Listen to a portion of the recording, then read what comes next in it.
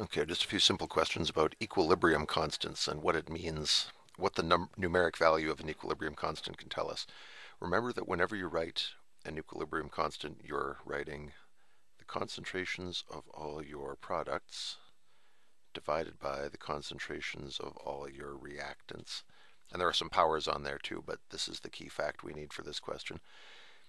If k is large, and by large we mean bigger than 1, you can have k's that are like 50 or 1,000 or a million. What that means is that the product concentrations are very big and or the reactant concentrations are very small. So a large K means the products exist in higher concentrations than the reactants. More products, less reactants.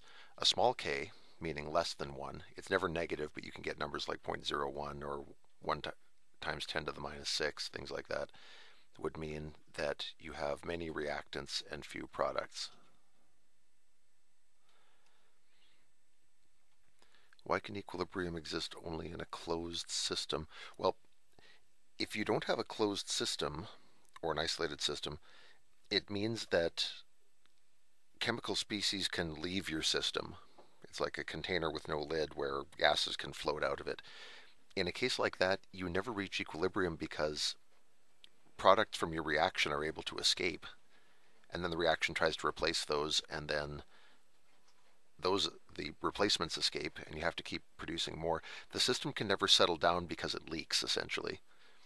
So you can only attain equilibrium in a system where the concentrations of the reactants and products can get to their equilibrium levels and then remain there. And that'll never happen if things are leaking away.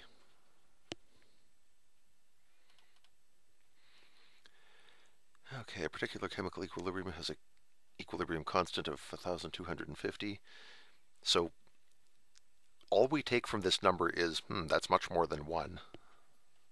And so we'd say this has a large K.